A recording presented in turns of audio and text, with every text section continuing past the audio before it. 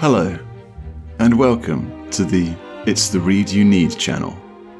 Please like, share and subscribe, and please leave a comment with any suggestions for future material.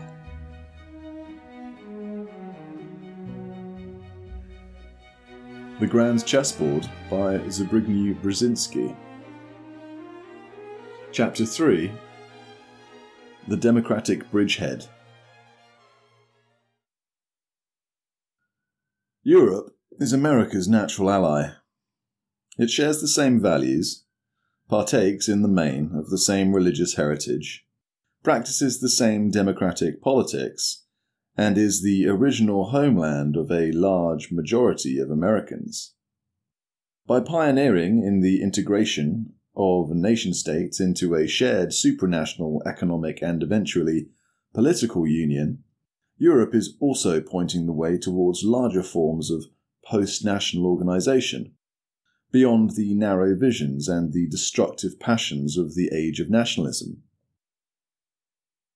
It is already the most multilaterally organized region of the world.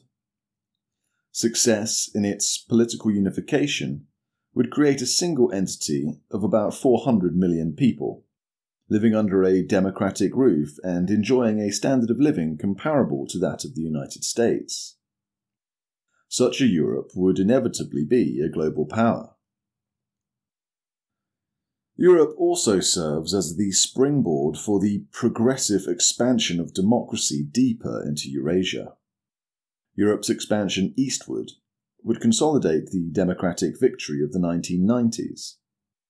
It would match on the political and economic plane the essential civilizational scope of Europe. What has been called the Petrine Europe, as defined by Europe's ancient and common religious heritage derived from Western Rite Christianity. Such a Europe once existed, long before the age of nationalism, and even longer before the recent division of Europe into its American and Soviet-dominated halves. Such a larger Europe would be able to exercise a magnetic attraction on the states located even further east, building a network of ties with Ukraine, Belarus, and Russia, drawing them into increasingly binding cooperation while proselytizing common democratic principles. Eventually, such a Europe could become one of the vital pillars of an American-sponsored larger Eurasian structure of security and cooperation. But first of all, Europe is America's essential geopolitical bridgehead on the Eurasian continent. America's geostrategic stake in Europe is enormous. Unlike America's links with Japan, the Atlantic Alliance entrenches American political influence and military power directly on the Eurasian mainland. At this stage of American-European relations, with the allied European nations still highly dependent on US security protection, any expansion in the scope of Europe becomes automatically an expansion in the scope of direct US influence as well. Conversely, without close transatlantic ties, America's primacy in Eurasia promptly fades away. US control over the Atlantic Ocean and the ability to project influence and power deeper into Eurasia would be severely circumscribed. The problem, however, is that a truly European Europe, as such, does not exist. It is a vision, a concept, and a goal, but it is not yet reality. Western Europe is already a common market, but it is still far from being a single political entity. A political Europe has yet to emerge. The crisis in Bosnia offered painful proof of Europe's continued absence, if proof were still needed. The brutal fact is that Western Europe, and increasingly also Central Europe, remains largely an American protectorate, with its allied states reminiscent of ancient vassals and tributaries. This is not a healthy condition, either for America or for the European nations. matters are made worse by a more pervasive decline in Europe's internal vitality. Both the legitimacy of the existing socio-economic system and even the surfacing sense of Europeans' identity appear to be vulnerable. In a number of European states, one can detect a crisis of confidence and a loss of creative momentum, as well as an inward perspective that is both isolationist and escapist from the larger dilemmas of the world. It is not clear whether most Europeans even want Europe to be a major power, and whether they are prepared to do what is needed for it to become one. Even residual European anti-Americanism, currently quite weak, is curiously cynical. The Europeans deplore American hegemony, but take comfort in being sheltered by it. The political momentum for Europe's unification was once driven by three main impulses: the memories of the destructive two world wars, the desire for economic recovery, and the insecurity generated by the Soviet threat. By the mid-90s, however, these impulses had faded. Economic recovery, by and large, has been achieved. If anything, the problem Europe increasingly faces is that of an excessively burdensome welfare system that is sapping its economic vitality, while the passionate resistance to any reform by special interests is diverting European political attention inward. The Soviet threat has disappeared, while the desire of some Europeans to gain independence from American tutelage has not translated into a compelling impulse for continental unification. The European cause has been increasingly sustained by the bureaucratic momentum generated by a large institutional machinery created by the European Community and its successor, the European Union. The idea of unity still enjoys significant popular support, but it tends to be lukewarm, lacking in passion and a sense of mission. In general, the Western Europe of today conveys the impression of a troubled, unfocused, comfortable yet socially uneasy set of societies not partaking in any larger vision. European unification is increasingly a process and not a cause. Still, the political elites of two leading European nations, France and Germany, remain largely committed to the goal of shaping and defining a Europe that would truly be Europe. They are thus Europe's principal architects. Working together, they could construct a Europe worthy of its past and of its potential. But each is committed to a somewhat different vision and design, and neither is strong enough to prevail by itself. This condition creates for the United States a special opportunity for decisive intervention. It necessitates American engagement on behalf of Europe's unity, for otherwise unification could grind to a halt, and then gradually even become undone. But any effective American involvement in Europe's construction has to be guided by clarity in American thinking regarding what kind of Europe America prefers and is ready to promote, an equal partner or a junior ally, and regarding the eventual scope of both the European Union and NATO. It also requires careful management of Europe's two principal architects. Grandeur and redemption. France seeks reincarnation as Europe. Germany hopes for redemption through Europe. These varying motivations go a long way towards explaining and defining the substance of the alternative French and German designs for Europe. For France, Europe is the means for regaining France's past greatness. Even before World War II, serious French thinkers on international affairs already worried about the progressive decline of Europe's centrality in world affairs. During the several decades of the Cold War, that worry turned into resentment, and the Anglo-Saxon domination of the West, not to speak of contempt for the related Americanization of Western culture. The creation of a genuine Europe, in Charles de Gaulle's words, quote, from the Atlantic to the Urals, close quote, was to remedy that deplorable state of affairs. And such a Europe, since it would be led by Paris, would simultaneously regain for France the grandeur that the French still feel remains their nation's special destiny. For Germany, a commitment to Europe is the basis for national redemption, while an intimate connection to America is central to its security. Accordingly, a Europe more assertively independent of America is not a viable option. For Germany, redemption plus security equals Europe plus America.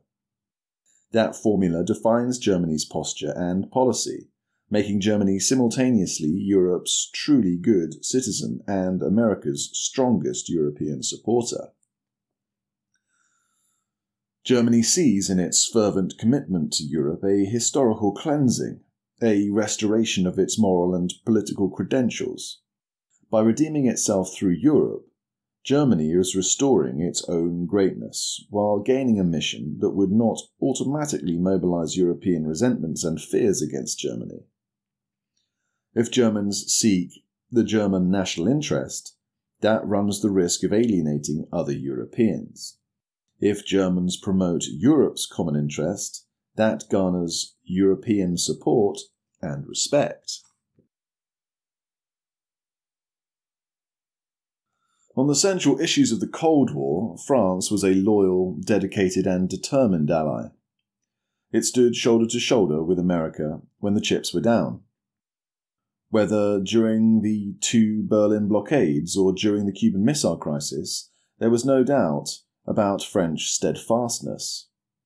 But France's support for NATO was tempered by a simultaneous French desire to assert a separate French political identity and to preserve for France its essential freedom of action, especially on matters that pertained to France's global status or to the future of Europe. There is an element of delusional obsession in the French political elite's preoccupation with the notion that France is still a global power. When Prime Minister Alain Juppé, echoing his predecessors, declared to the National Assembly in May 1995 that, quote, France can and must assert its vocation as a world power, close quote, the gathering broke out in simultaneous applause. The French insistence on the development of its own nuclear deterrent was motivated largely by the view that France would thereby enhance its own freedom of action and at the same time gain the capacity to influence American life and death decisions regarding the security of the Western alliance as a whole. It was not a vis-a-vis the Soviet Union that France sought to upgrade its status, for the French nuclear deterrent had, at the very best, only a marginal impact on Soviet war-making capabilities.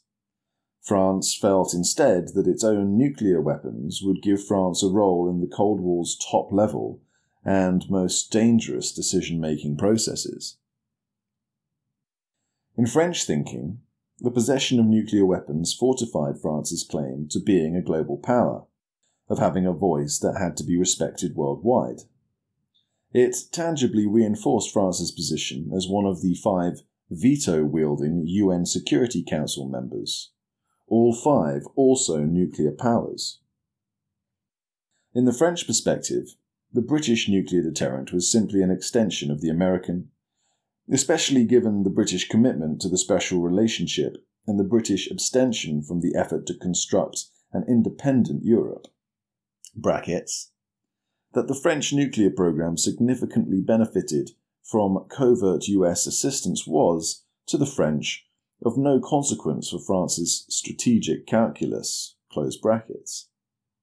The French nuclear deterrent also consolidated, in the French mindset, France's commanding position as the leading continental power, the only truly European state so endowed. France's global ambitions were also expressed through its determined efforts to sustain a special security role in most of the Francophone African countries. Despite the loss, after prolonged combat, of Vietnam and Algeria, and the abandonment of a wider empire, that security mission, as well as continued French control over scattered Pacific islands, brackets, which have provided the venue for controversial French atomic tests, close brackets, has reinforced the conviction of the French elite that France, indeed, still has a global role to play, despite the reality of being essentially a middle-rank, post-imperial European power. All the foregoing has sustained, as well as motivated France's claim to the mantle of European leadership.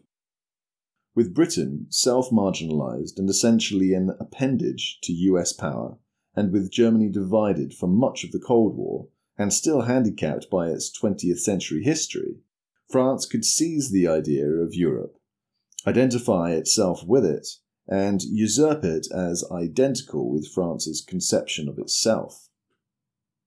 The country that first invented the idea of the sovereign nation-state, and made nationalism into a civic religion, thus found it quite natural to see itself, with the same emotional commitment that was once invested in la patrie, as the embodiment of an independent but united Europe.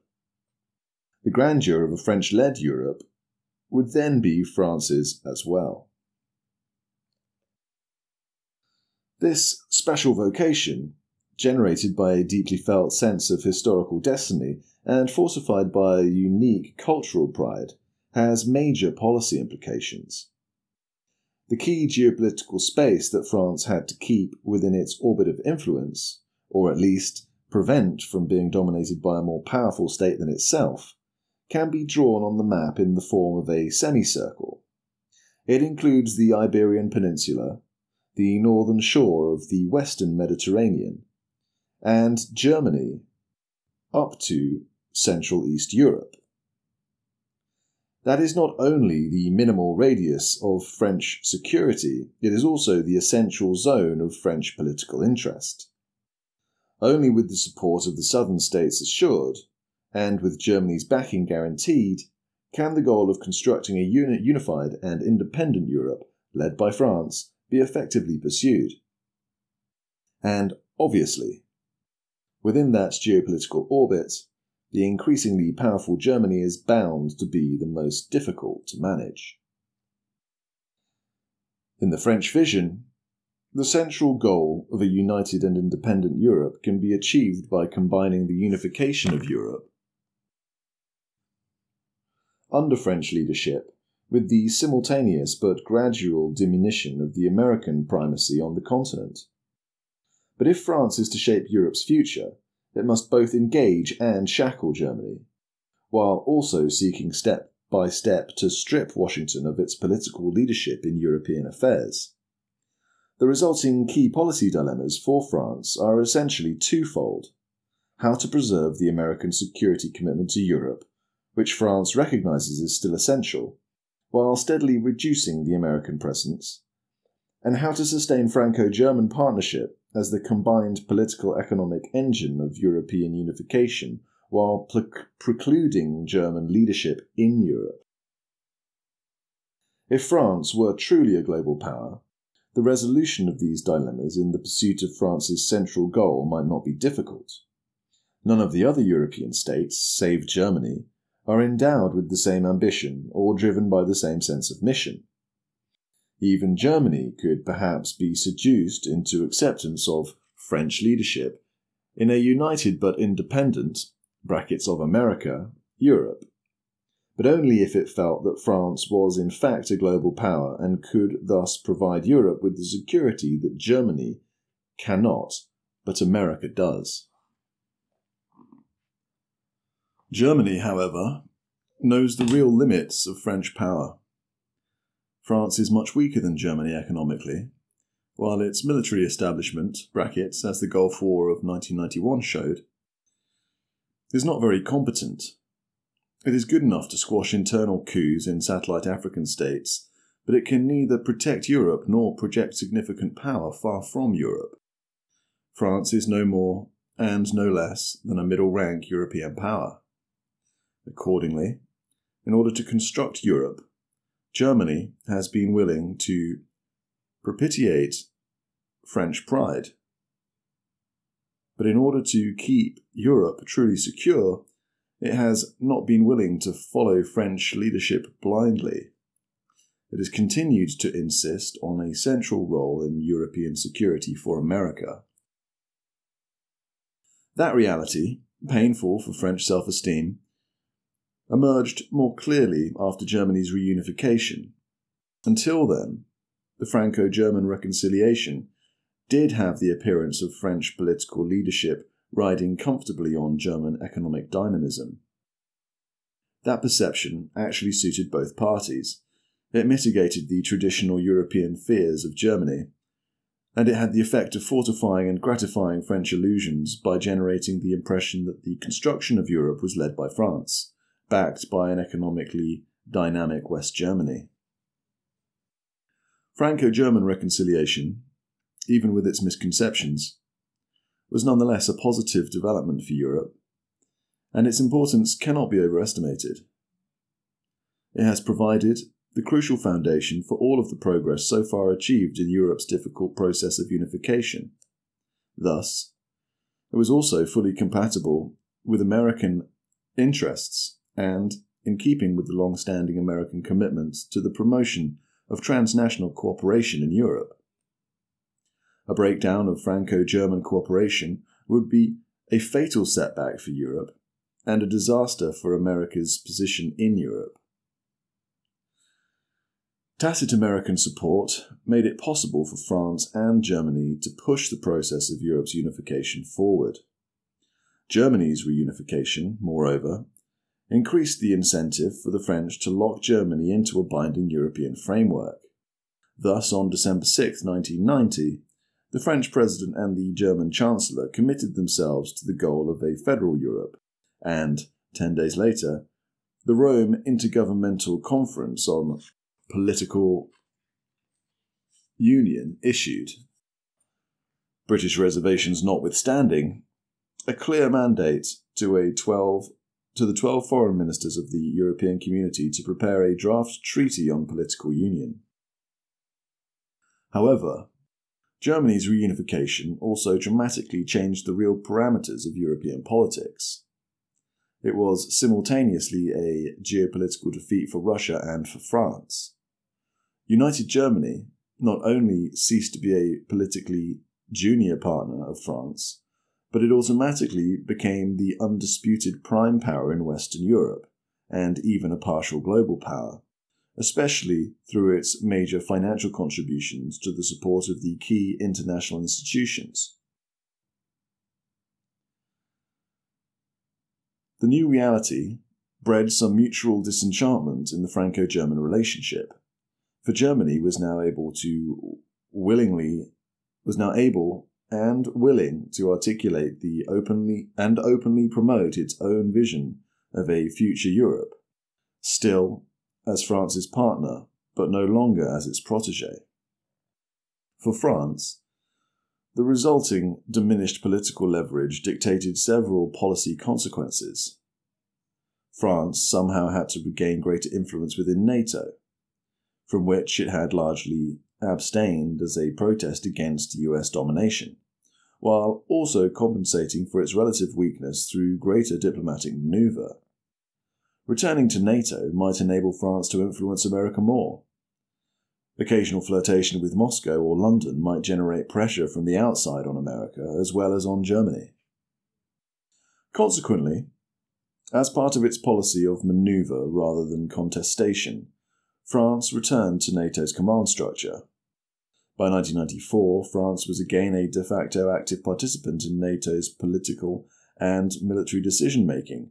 By late 1995, the French foreign and defence ministries were again regular attendees at alliance sessions. But at a price.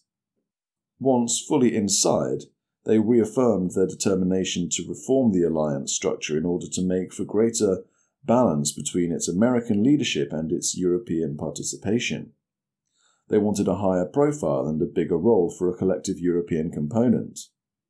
As the French Foreign Minister, Havre de Charette, stated in a speech on April 8, 1996, quote, "For France, the basic goal is to assert a European identity within the alliance that is operationally credible and politically visible." Close quote.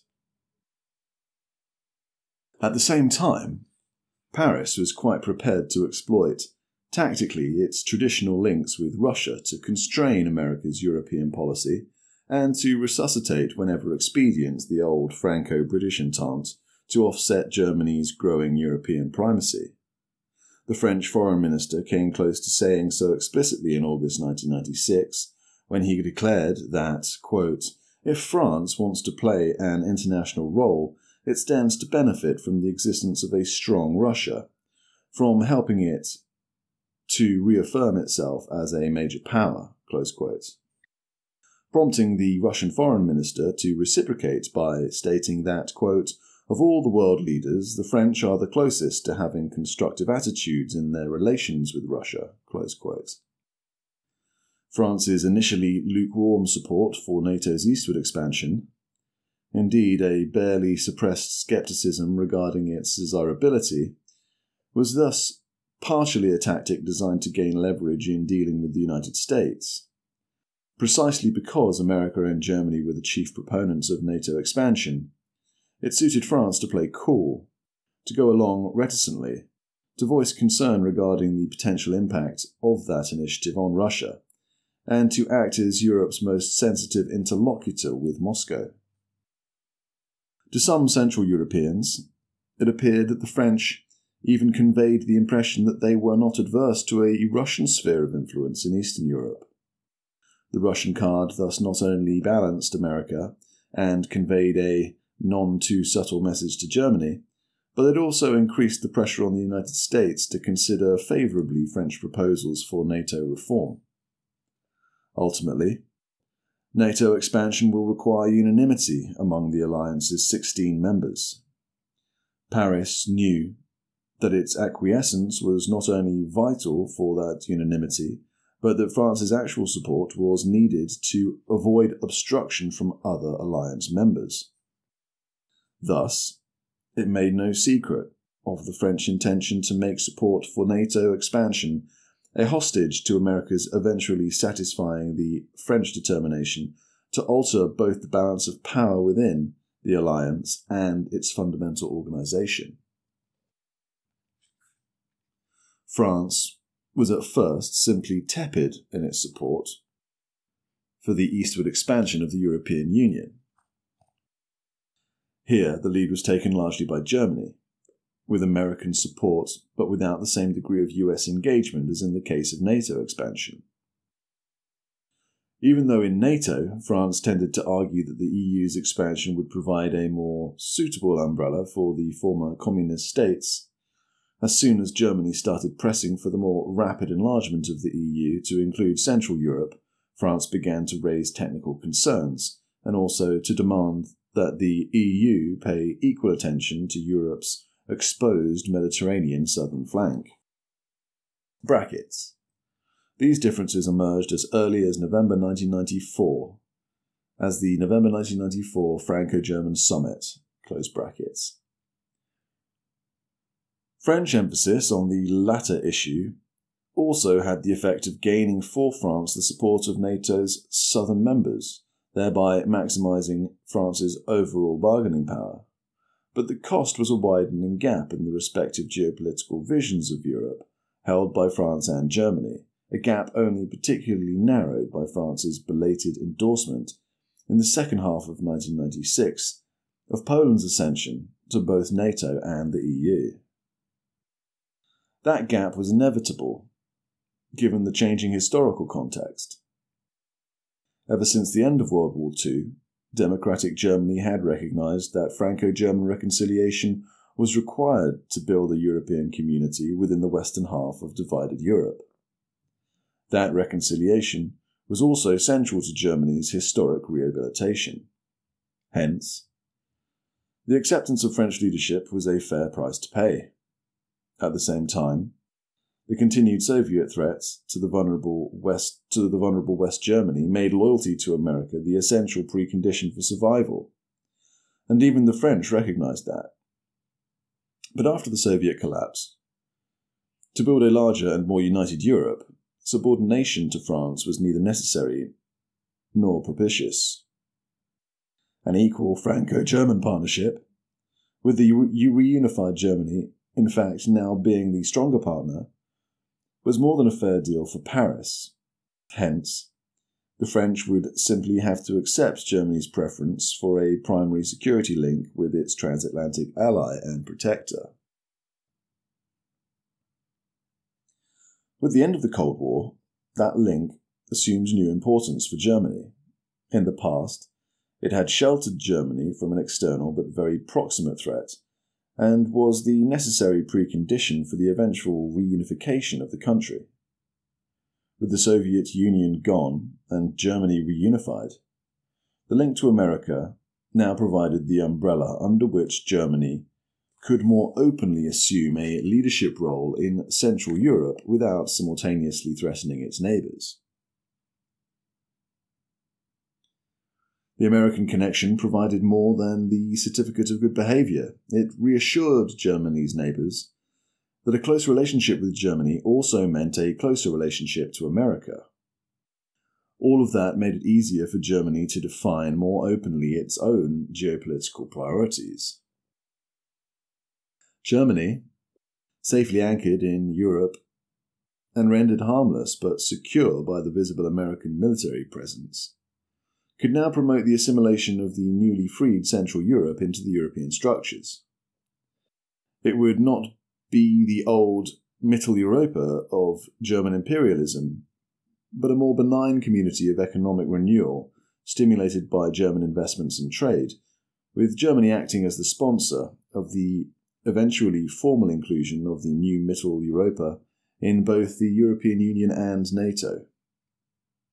With the Franco-German alliance providing the vital platform for the assertion of a more decisive regional role, Germany no longer needed to be shy in asserting itself within an orbit of its special interest. On the map of Europe, the zone of German special interest could be sketched in the shape of an oblong. In the west including, of course, France, and in the east spanning the newly emancipated post-communist states of Central Europe, including the Baltic republics, embracing Ukraine and Belarus, and reaching even into Russia. In many respects, that zone corresponds to the historical radius of constructive German cultural influence, carved out in the pre-nationalist era by German urban and agricultural colonists in East Central Europe and in the Baltic republics, all of whom were wiped out, of course, in World War II. More important, the areas of special concern to the French and the Germans, when viewed together, as in the map below, in effect define the western and eastern limits of Europe, while the overlap between them underlies the decisive geopolitical importance of the Franco-German connection as the vital core of Europe. The critical breakthrough for the more openly assertive German role in Central Europe was provided by the German-Polish reconciliation that occurred during the mid-90s. Despite some initial reluctance, the reunited Germany, brackets with American prodding, did formally recognise as permanent the Oder-Neisse border with Poland, and that step in turn removed the single most important Polish reservation regarding a closer relationship with Germany. Following some further mutual gestures of goodwill and forgiveness, the relationship underwent a dramatic change. Not only did German-Polish trade literally explode, brackets, in 1995, Poland superseded Russia as Germany's largest trading partner in the East, close brackets, but Germany made Poland's principal sponsor for But Germany became Poland's principal sponsor for membership in the EU and, together with the United States, in NATO. It is no exaggeration to say that by the middle of the decade, Polish-German reconciliation was assuming a geopolitical importance in Central Europe matching the earlier impact on Western Europe of the Franco-German reconciliation. Through Poland, German influence could radiate northwards, into the Baltic states, and eastwards, into Ukraine and Belarus. Moreover, the scope of the German-Polish reconciliation was somewhat widened by Poland's occasional inclusion in important Franco-German discussions regarding Europe's future. The so-called Weimar Triangle, brackets, named after the German city in which the first high-level trilateral Franco-German-Polish consultations, which subsequently became periodic, had taken place, close brackets, created a potentially significant geopolitical axis on the European continent, embracing some 180 million people from 3 nations with a highly defined sense of national identity. On the one hand, this further enhanced Germany's dominant role in Central Europe, but on the other hand, that role was somewhat balanced by the Franco-Polish participation in the three-way dialogue. Central European acceptance of German leadership, and such, was even more the case with the smaller European states, was eased by the very evident German commitment to the eastward expansion of Europe's key institutions. In so committing itself, Germany undertook a historical mission, much at variance with some rather deeply rooted Western European outlooks. In that latter perspective, events occurring east of Germany and Austria were perceived as somehow beyond the limits of concern to the real Europe. That attitude, articulated in the early 18th century by Lord Bolingbroke, who argued that political violence in the East was of no consequence to the Western Europeans, resurfaced during the Munich crisis of 1938, and it made a tragic reappearance in the British and French attitudes during the conflict of the mid-1990s in Bosnia. It still lurks beneath the surface in the ongoing debates regarding the future of Europe. In contrast, the only real debate in Germany was whether NATO or the EU should be expanded first. The defence minister favoured the former, the foreign minister advocated the latter, with the net result that Germany became the undisputed apostle of a larger and more united Europe. The German Chancellor spoke of the year 2000 as a goal for the EU's first eastward enlargement, and the German defence minister was among the first to suggest that the 15th anniversary of NATO's founding was an appropriately symbolic date for the alliance's eastward expansion. Germany's conception of Europe's future thus differed from its principal European allies. The British proclaimed their preference for a larger Europe because they saw in enlargement the means for diluting Europe's unity. The French feared that enlargement would enhance Germany's role and hence favoured more narrowly based integration. Germany stood for both, and thus gained a standing in Central Europe all its own.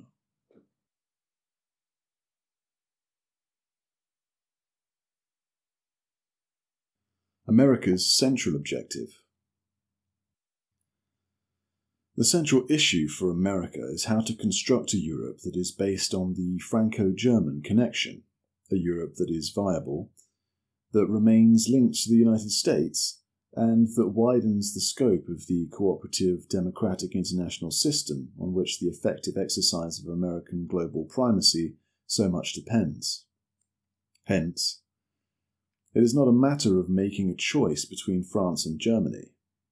Without either France or Germany, there will be no Europe. 3 broad conclusions emerge from the foregoing discussion. 1. American engagement in the cause of European unification is needed to compensate for the internal crisis of morale and purpose that has been sapping European vitality, to overcome the widespread European suspicion that ultimately America does not favour genuine European unity, and to infuse into the European undertaking the needed dose of democratic fervour. That requires a clear-cut American commitment to the eventual acceptance of Europe as America's global partner. 2. In the short run, tactical opposition to French policy and support for German leadership is justified. In the longer run, European unity will have to involve a more distinctive European political and military identity if a genuine Europe is actually to become reality. That requires some progressive accommodation to the French view regarding the distribution of power within transatlantic institutions. 3. Neither France nor Germany is sufficiently strong to construct Europe on its own, or to resolve with Russia the ambiguities inherent in the definition of Europe's geographic scope. That requires energetic, focused, and determined American involvement, particularly with the Germans, in defining Europe's scope and hence also in coping with such sensitive, especially to Russia, issues as the eventual status within the European system of the Baltic republics and Ukraine. Just one glance at the map of the vast Eurasian landmass underlines the geopolitical significance to America of the European bridgehead, as well as its geographic modesty. The preservation of that bridgehead and its expansion as the springboard for democracy are directly relevant to America's security. The existing gap between America's global concern for stability and for the related dissemination of democracy and Europe's seeming indifference to these issues, brackets, despite France's self-proclaimed status as a global power, close brackets, needs to be closed, and it can only be narrowed if Europe increasingly assumes a more confederated character. Europe cannot become a single nation-state because of the tenacity of its diverse national traditions, but it can become an entity that, through common political institutions, cumulatively reflects shared democratic values, identifies its own interests with their universalization, and exercises a magnetic attraction on its co-inhabitants of the Eurasian space. Left to themselves, the Europeans run the risk of becoming absorbed by their internal social concerns. Europe's economic recovery has obscured the longer-run costs of its seeming success. These costs are damaging economically as well as politically. The crisis of political legitimacy and economic vitality that Western Europe increasingly confronts, but is unable to overcome, is deeply rooted in the pervasive expansion of the state-sponsored social structure that favours paternalism, protectionism, and parochialism. The result is a cultural condition that combines escapist hedonism with spiritual emptiness, a condition that can be exploited by nationalist extremists or dogmatic ideologues. This condition, if it becomes rampant, could prove deadly to democracy and the idea of Europe. The two, in fact, are linked, for the new problems of Europe, be they immigration or economic technological competitiveness with America or Asia, not to speak of the need for a politically stable reform of existing socio-economic structures, can only be dealt with effectively in an increasingly continental context. A Europe that is larger than the sum of its parts, that is, a Europe that sees a global role for itself in the promotion of democracy and in the wider proselytization of basic human values, is more likely to be a Europe that is firmly uncongenial to political extremism, narrow nationalism, or social hedonism. One need neither evoke the old fears of a separate German-Russian accommodation nor exaggerate the consequences of French tactical flirtation with Moscow to entertain concern for the geopolitical stability of Europe, and for America's place in it, resulting from a failure of Europe's still ongoing efforts to unite. Any such failure would, in fact, probably entail some renewed and rather traditional European manoeuvres. It would certainly generate opportunities for either Russian or German geopolitical self-assertion, though if Europe's modern history contains any lesson, neither would be likely to gain an enduring success in that regard. However, at the very least, Germany would probably become more assertive and explicit in the definition of its national interests. Currently, Germany's interests are congruent with, and even sublimated with, those of the EU and of NATO. Even the spokesman for the leftist alliance, 90 Greens, have advocated the expansion of both NATO and the EU. But if the unification and enlargement of Europe should stall, there is some reason to assume that a more nationalist definition of Germany's concept of the European order would then surface, to the potential detriment of European stability. Wolfgang Schäuble, the leader of the Christian Democrats in the Bundestag and a possible successor to Chancellor Kohl, expressed that mindset when he stated that Germany is no longer, quote, the Western bulwark against the East. We have become the centre of Europe, close quote, pointedly adding that in, quote, the long periods during the Middle Ages, Germany was involved in creating order in Europe, close quote. In this vision, Mitteleuropa, instead of being a European region in which Germany economically preponderates, would become an area of overt German political primacy, as well as the basis for a more unilateral German policy vis-à-vis the East and the West. Europe would then cease to be the Eurasian bridgehead for American power and the potential springboard for the democratic global system's expansion into Eurasia. This is why unambiguous and tangible American support for Europe's unification must be sustained. Although both during Europe's economic recovery and within the Transatlantic Security Alliance, America has frequently proclaimed its support for European unification and supported transnational cooperation in Europe, it has also acted as if it preferred to deal on troubling economic and political issues with individual European states, and not with the European Union as such. Occasional American insistence on a voice within the European decision-making process has tended to reinforce European suspicions that America favours cooperation among the Europeans when they follow the American lead, but not when they formulate Europe's policies. This is the wrong message to convey. American commitment to Europe's unity, reiterated forcibly in the joint American-European Madrid Declaration of December 1995, will continue to ring hollow until America is ready not only to declare unambiguously that it is prepared to accept the consequences of Europe becoming truly Europe, but to act accordingly.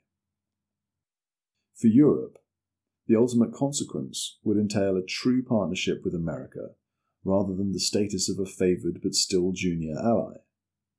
And a true partnership does mean sharing in decisions as well as responsibilities. American support for that cause would help to invigorate the transatlantic dialogue, and would stimulate among the Europeans a more serious concentration on the role that a truly significant Europe might play in the world. It is conceivable that at some point a truly united and powerful European Union could become a global political rival to the United States. It could certainly become a difficult economic technological competitor, while its geopolitical interests in the Middle East and elsewhere could significantly diverge from those of America. But, in fact, such a powerful and politically single-minded Europe is not likely in the foreseeable future. Unlike the conditions prevailing in America at the time of the formation of the United States, there are deep historical roots to the resiliency of the European nation-states, and the passion for a transnational Europe has clearly waned. The real alternatives for the next decade or two are either an expanding and unifying Europe, pursuing, though hesitantly and spasmodically, the goal of continental unity, a stalemated Europe, not moving much beyond its current state of integration and geographic scope, with Central Europe remaining a geopolitical no man's land, or, as a likely sequel to the stalemate, a progressively fragmenting Europe, resuming its old power rivalries. In a stalemated Europe, it is almost inevitable that Germany's self-identification with Europe will wane, promoting a more nationalist definition of the German state interest. For America, the first option is clearly the best, but it is an option that requires energizing American support if it is to come to pass. At this stage of Europe's hesitant construction, America needs not get directly involved in intricate debates regarding such issues as whether the EU should make its foreign policy decisions by majority vote, brackets, a position favoured especially by the Germans, close brackets, whether the European Parliament should assume decisive legislative powers and the European Commission in Brussels should become, in effect, the European executive, whether the timetable for implementing the agreement on European Economic and Monetary Union should be relaxed, or finally, whether Europe should be a broad confederation or a multi-layered entity with a federated inner core and a somewhat looser outer rim. These are matters for the Europeans to thrash out among themselves, and it is more than likely that progress on all these issues will be uneven, punctuated by pauses, and eventually pushed forward only by complex compromises. Nonetheless, it is reasonable to assume that the Economic and Monetary Union will come into being by the year 2000, perhaps initially among 6 to 10 of the EU's current 15 members. This will accelerate Europe's economic integration beyond the monetary dimension, further encouraging its political integration. Thus, by fits and starts, and with an inner, more integrated core as well as a looser outer layer, a single Europe will increasingly become an important political player on the Eurasian chessboard. In any case, America should not convey the impression that it prefers a vaguer, even if broader, European association, but it should reiterate, through words and deeds, its willingness to deal eventually with the EU as America's global political and security partner, and not just as a regional common market made up of states allied with the United States through NATO. To make that commitment more credible, and thus go beyond the rhetoric of partnership, joint planning with the EU regarding new bilateral transatlantic decision-making mechanisms could be proposed and initiated. The same principle applies to NATO as such. Its preservation is vital to the transatlantic connection. On this issue, there is overwhelming American-European consensus. Without NATO, Europe not only would become vulnerable, but almost immediately would become politically fragmented as well. NATO ensures European security and provides a stable framework for the pursuit of European unity. That is what makes NATO historically so vital to Europe. However, as Europe gradually and hesitantly unifies, the internal structure and processes of NATO will have to adjust. On this issue, the French have a point. One cannot someday have a truly united Europe and yet have an alliance that remains integrated on the basis of one superpower plus 15 dependent powers. Once Europe begins to assume a genuine political identity of its own, with the EU increasingly taking on some of the functions of a supranational government, NATO will have to be altered on the basis of a 1+1 US plus EU formula. This will not happen overnight and all at once. Progress in that direction, to repeat, will be hesitant, but such progress will have to be reflected in the existing alliance arrangements, lest the absence of such adjustment itself should become a further obstacle to progress. A significant step in that direction was the 1996 decision of the Alliance to make room for the combined joint task forces, thereby envisaging the possibility of some purely European military initiatives based on the Alliance's logistics as well as on command, control, communications and intelligence. Greater US willingness to accommodate French demands for an increased role for the Western European Union within NATO, especially in regards to command and decision-making, would also betoken more genuine American support for European unity and should help to narrow somewhat the gap between America and France regarding Europe's eventual self-definition. In the longer run, it is possible that the WEU will embrace some EU member states that, for varying geopolitical or historical reasons, may choose not to seek NATO membership.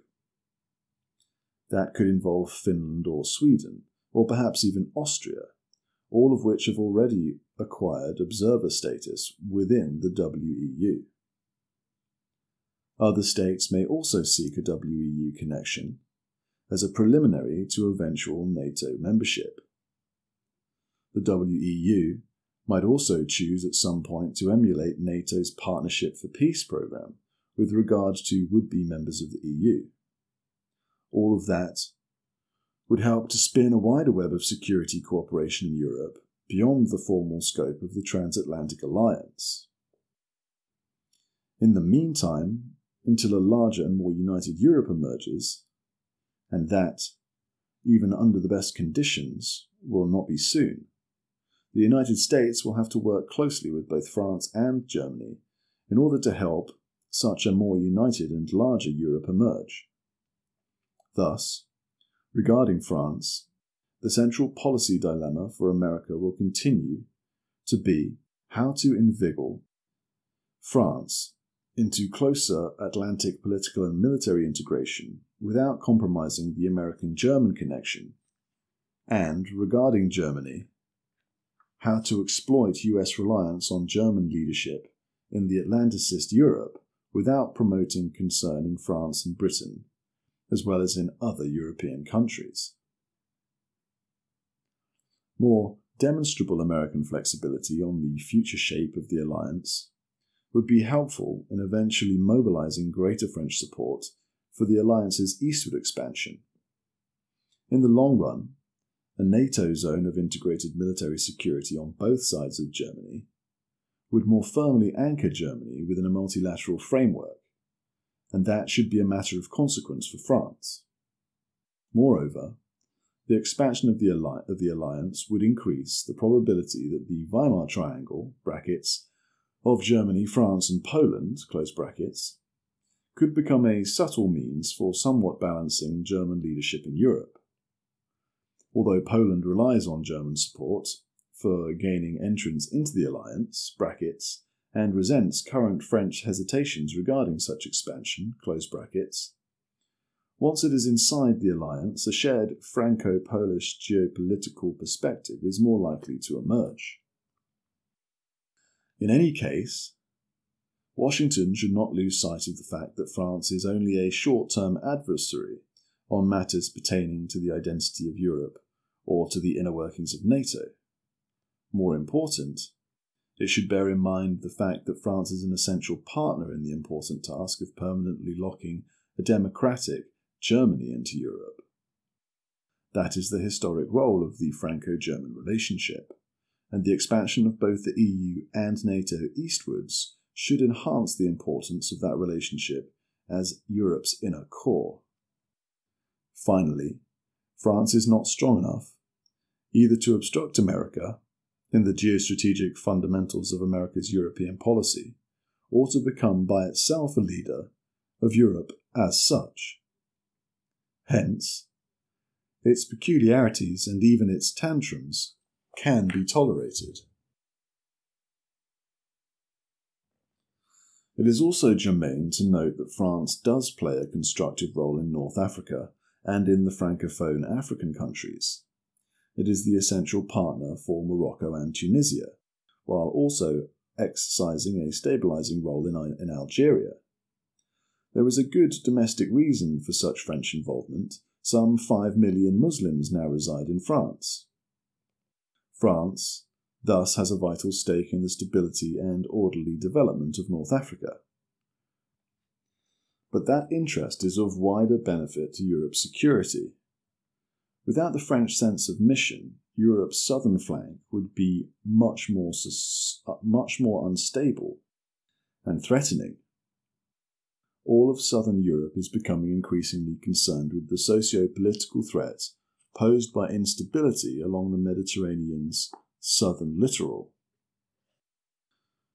France's intense concern for what transpires across the Mediterranean is thus quite pertinent to NATO security concerns, and that consideration should be taken into account when America occasionally has to cope with France's exaggerated claims of special leadership status. Germany is another matter. Germany's dominant role cannot be denied, but caution must be exercised regarding any public endorsements of the German leadership role in Europe. That leadership may be expedient to some European states, like those in Central Europe, that appreciate the German initiative on behalf of Europe's eastward expansion, and it may be tolerable to the Western Europeans as long as it is subsumed under America's primacy, but in the long run, Europe's construction cannot be based on it. Too many memories still linger, too many fears are likely to surface. A Europe constructed and led by Berlin is simply not feasible. That is why Germany needs France, why Europe needs the Franco-German connection, and why America cannot choose between Germany and France. The essential point regarding NATO expansion is that it is a process integrally connected with Europe's own expansion. If the European Union is to become a geographically larger community, with a more integrated Franco-German leading core and less integrated outer layers, and if such a Europe is to base its security on a continued alliance with America, then it follows that its geopolitically most exposed sector, Central Europe, cannot be demonstratively excluded from partaking in the sense of security that the rest of Europe enjoys through the transatlantic alliance. On this, America and Germany agree. For them, the impulse for enlargement is political, historical, and constructive. It is not driven by animosity toward Russia, nor by fear of Russia, nor by desire to isolate Russia. Hence, America must work particularly closely with Germany in promoting the eastward expansion of Europe. American-German cooperation and joint leadership regarding this issue are essential. Expansion will happen if the United States and Germany jointly encourage the other NATO allies to endorse the step and either negotiate effectively some accommodation with Russia, if it is willing to compromise, or act assertively, in the correct conviction that the task of constructing Europe cannot be subordinated to Moscow's objections. Combined American-German pressure will be especially needed to obtain the required unanimous agreement of all NATO members, but no NATO member will be able to deny it if America and Germany jointly press for it. Ultimately at stake in this effort is America's long-range role in Europe. A new Europe is still taking shape, and if that new Europe is to remain geopolitically a part of the Euro-Atlantic space, the expansion of NATO is essential. Indeed, a comprehensive US policy for Eurasia as a whole will not be possible if the effort to widen NATO, having been launched by the United States, stalls and falters. That failure would discredit American leadership. It would shatter the concept of an expanding Europe. It would demoralize the Central Europeans, and it could reignite currently dormant or dying Russian geopolitical aspirations in Central Europe. For the West, It would be a self-inflicted wound that would mortally damage the prospects for a truly European pillar in any eventual Eurasian security architecture, and for America. It would thus be not only a regional defeat, but a global defeat as well. The bottom line guarding the progressive expansion of Europe has to be the position that no power outside of the existing transatlantic system has the right to veto participation of any qualified European state in the European system, and hence also in its transatlantic security system, and that no qualified European states should be excluded a priori from eventual membership in either the EU or NATO. Especially the highly vulnerable and increasingly qualified Baltic states are entitled to know that eventually they also can become fully fledged members in both organisations, and that in the meantime their sovereignty cannot be threatened without engaging the interests of an expanding Europe and its US partner. In essence, the West, especially America and its Western European allies, must provide an answer to the question eloquently posed by Václav Havel in Aachen on May 15, 1996. I know that neither the European Union nor the North Atlantic Alliance can open its doors overnight to all those who aspire to join them. What both must assuredly do, and what they should do before it is too late, is to give the whole of Europe, seen as a sphere of common values, the clear assurance that they are not closed clubs. They should formulate a clear and detailed policy of gradual enlargement that not only contains a timetable, but also explains the logic of that timetable.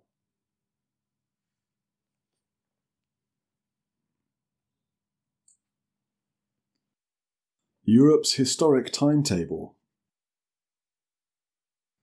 Although at this stage the ultimate eastern limits of Europe can neither be defined firmly nor finally fixed, in the broadest sense Europe is a common civilization, derived from the shared Christian tradition.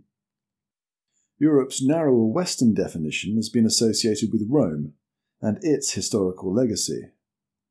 But Europe's Christian tradition has involved also Byzantium and its Russian Orthodox emanation. Thus, culturally, Europe is more than the Petrine Europe, and the Petrine Europe, in turn, is much more than Western Europe. Even though in recent years, the latter has usurped the identity of Europe. Even a mere glance at the map on page 82 confirms that the existing Europe is simply not a complete Europe. Worse than that, it is a Europe in which a zone of insecurity between Europe and Russia can have a suction effect on both, inevitably causing tensions and rivalry. A Charlemagne Europe, brackets, limited to Western Europe, close brackets, by necessity made sense during the Cold War, but such a Europe is now an anomaly. This is so because in addition to being a civilization, the emerging United Europe is also a way of life, a standard of living, and a polity of shared democratic procedures, not burdened by ethnic and territorial conflicts. That Europe, in its formally organized scope, is currently much less than its actual potential. Several of the more advanced and politically stable Central European states, all part of the Western Petrine tradition, notably the Czech Republic, Poland, Hungary, and perhaps also Slovenia, are clearly qualified and eager for membership in Europe and its transatlantic security connection. In the current circumstances, the expansion of NATO to include Poland and the Czech Republic, and Hungary, probably by 1999, appears to be likely. After this initial but significant step, it is likely that any subsequent expansion of the alliance will either be coincidental with or follow the expansion of the EU. The latter involves a much more complicated process, both in the number of qualifying stages and in the meeting of membership requirements. Brackets, see chart on page 83, close brackets. Thus, even the first admissions into the EU from Central Europe are not likely before the year 2002, or perhaps somewhat later.